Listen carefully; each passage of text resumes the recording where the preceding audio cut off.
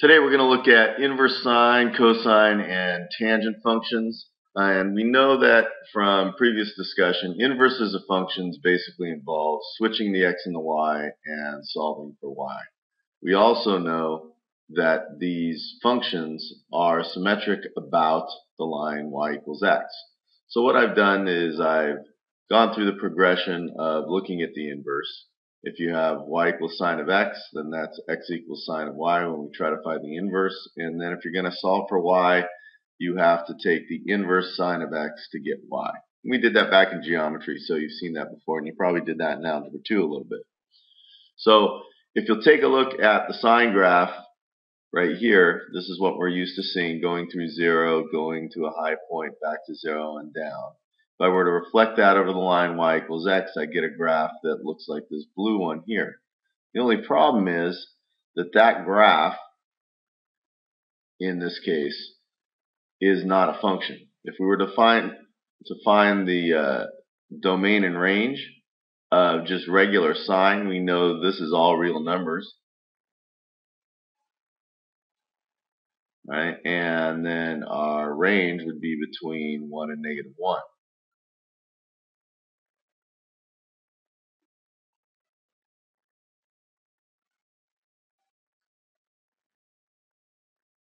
Now, in looking at this graph, if we want just a portion that is a function, anything that overlaps in the blue is not a function, so I can't do that. So what I'm going to do is I'm basically going to pull out a piece of that graph that never overlaps. So that's this piece right here. And over to the right, I have a graph of the actual inverse sine, or we call it arc sine in this case. Same thing. And if I look at the domain of this, you'll notice the domain goes from -1 to 1. And the range in this case is going to go from -pi/2 to pi/2. You'll notice that the range and the domain basically flip. In this case, we can't really count a domain of all real numbers, since the all real numbers doesn't make this a function.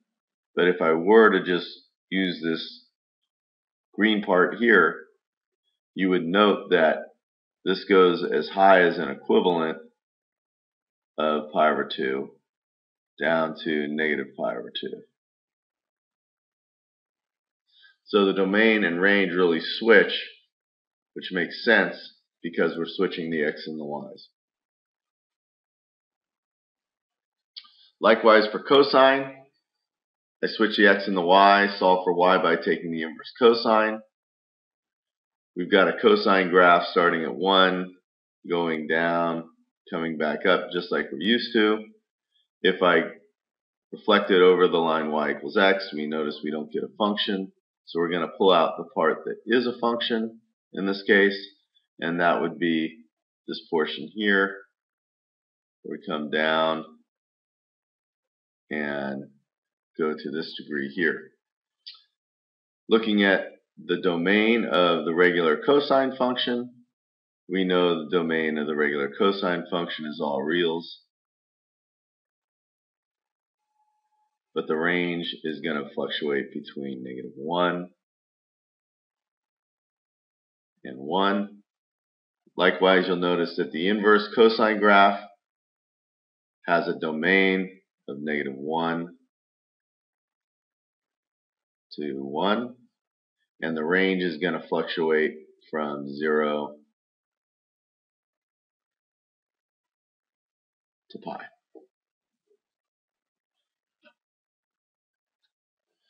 Tangent's a whole different story.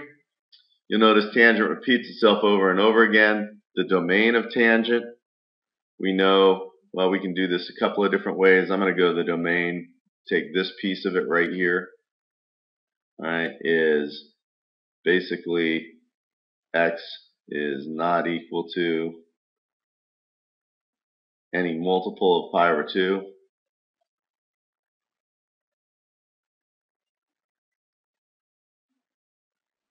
and 180 degrees thereafter. And then the range is all reals. You look at the inverse graph after I reflect this over the line y equals x. That would be several of these stacked on top of each other. Everything stacked on top of each other makes it not a function, so we take one piece of it. The domain is all reals. And the range, you'll notice, fluctuates between negative pi over 2 and pi over 2, which is indicated here.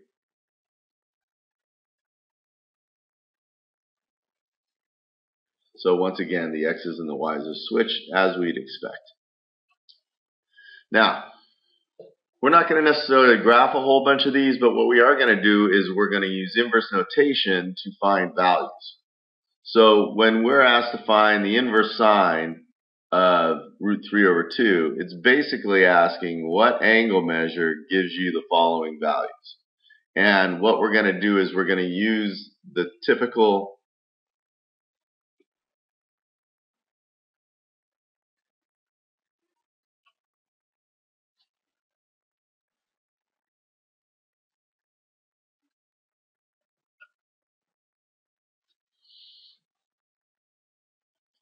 So what we're going to do next is we're going to solve some actual inverses.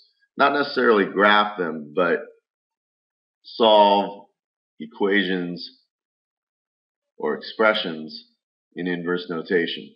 When I'm asked to find the value or the exact value of the inverse sine of root 3 over 2, I'm really asked what angle measure gives the following values. So we're looking for theta values, typically in radians.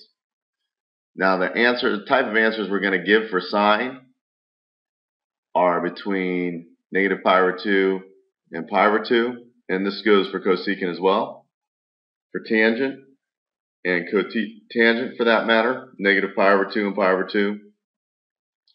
And we're going to give the values cosine between 0 and pi.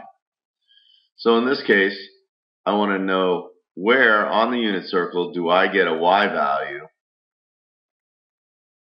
of root 3 over 2. And I'm only going to answer in this quadrant, first quadrant, or fourth quadrant. So since this is positive, I have my y value of root 3 over 2, and I know that's equal to pi over 3. So that's my only solution. For tangent, having a value of negative 1, I want to answer once again in my first or fourth quadrant. And when I name my fourth quadrant, it's going to be as a negative degree measure of negative 1. Well, that's exactly where it would have to be in this fourth quadrant. And I know that's at the pi over 4 value. So negative pi over 4 is my solution here. Where do I find a cosine of 0? And I'm looking for that value in the uppermost quadrant, because that's between 0 and pi. I know my x value is 0 at pi over 2. So once again, it's kind of going backwards. We're given the x or y value, or a ratio of x and y, and asked to find the angle that that happens at. Let's do a couple more. Now we're going to take and look at compositions of functions. In other words, functions within functions. And we're going to have to do this without a calculator. Now, this problem asked me to find the y value at negative pi over 13, and I have no idea where that is, but I know negative pi over 13 is probably somewhere over here, and I'm asked to find the y value. Well, once I find the y value, now I'm asked to find out what angle gives me the following y value in that fourth quadrant, or between pi over 2 and negative pi over 2. Well, I can basically state, since I got the y value from the initial degree measure, I can state that the inverse is that the same measure. So I get the y value and say, where'd that y value come from? Well, it came from that original angle. It's not necessarily rhetorical, but it is a pretty straightforward problem. If I want a tangent value of 6 pi over 7, again, I have no idea where that is, but I know 6 pi over 7 is somewhere over in the fourth quadrant. Now, here's the deal, and this is why I say the previous question wasn't rhetorical. The answers we're going to give for tangent are between negative pi over 2 for theta and positive pi over 2. And we want to know what angle in the first quadrant gives me the same tangent value as 6 pi over 7. Well, here's 6 pi over 7, and I know if I move over here, I know that I'm, first of all, pi over 7 degrees away from this quadrant and this x-axis, so I know that here I'm pi over 7 degrees away from that quadrant. So basically what I want to give is I want to give this angle as my solution, because I know by symmetry that these are going to have the same negative tangent values. So this is going to be a negative pi over 7 as my solution. So not quite as basic as the previous problem, but you use symmetry to put you back into that fourth quadrant, which gives you a negative pi over, between negative pi over 2 and pi over 2 solution. Let's do it again. This time we'll use the cosine. 7 pi over 5. I have no idea where that is, but I know my cosine value has to be answered between 0 and pi. And if I was to find 7 pi over 5, that's not going to be between 0 and pi. It's somewhere down here. And this angle relative to the horizontal is 2 pi over 5. So I know if I'm going to name a cosine angle between 0 and pi over 2 that has the same x value as this angle here, I know that would have to be in the second quadrant somewhere.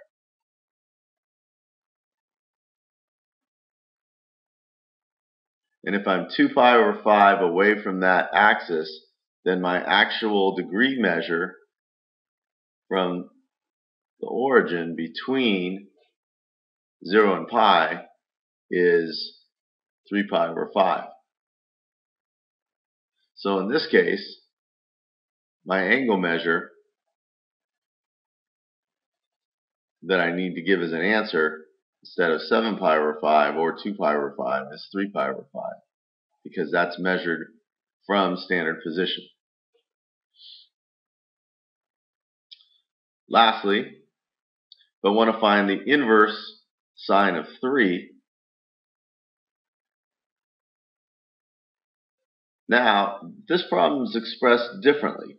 You'll notice every other problem we've done up to this point has had the function of an angle followed by an inverse. This has an inverse followed by the function. Well, if I want to find the inverse of 3, I've got a problem. And let me tell you why. Because sine looks something like this.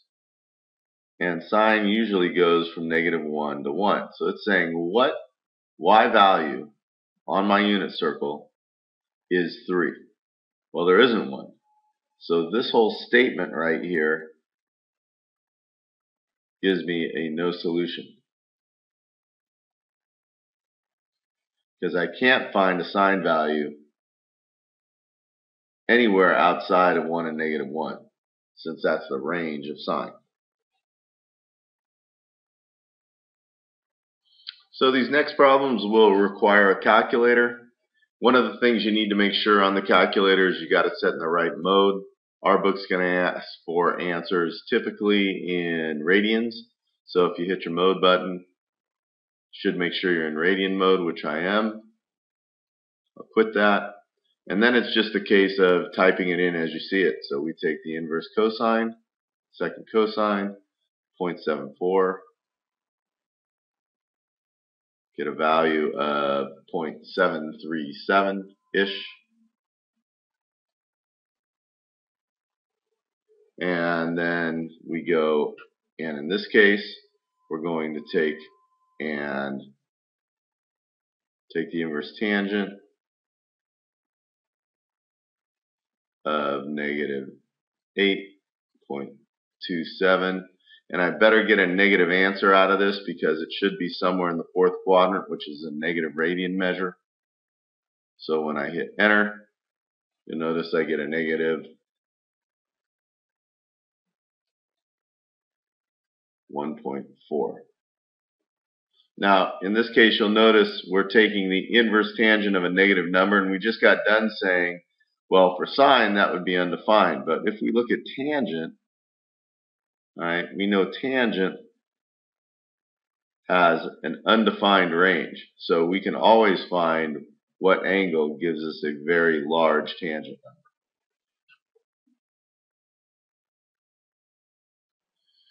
All right, so the next thing we're going to do is we're going to take and find the inverse of the function, and then we're going to state the range and domain of that. So here's the function, and this is my domain of the initial function. I know that the range of a tangent function is all reals. So when I go, in fact, I can do this right now. I can say for my inverse, my domain is equal to all reals because my x's and y's just switch, and my range is going to equal negative 3 over 2 minus pi over 4. It's less than x, or less than y, sorry. Since we're doing range now. Negative 3 over 2 plus pi over 4. I just switched my x's and my y's. So now what I'm going to do is switch the x's and the y's in the function. So I have tangent of 2y plus 3 minus 1. Now I'm going to get the y by itself by adding 1 to each side.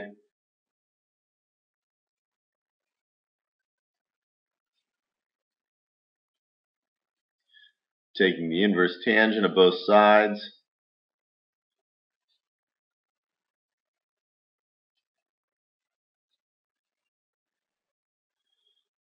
Subtracting 3.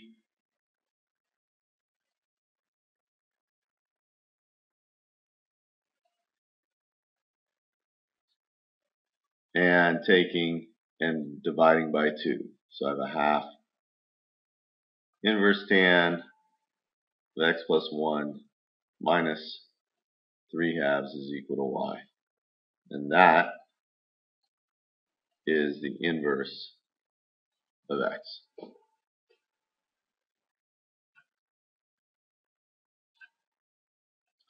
And that's all we've got. Go ahead and do your lesson summary, fill out your My Math Lab, and we'll talk about this tomorrow.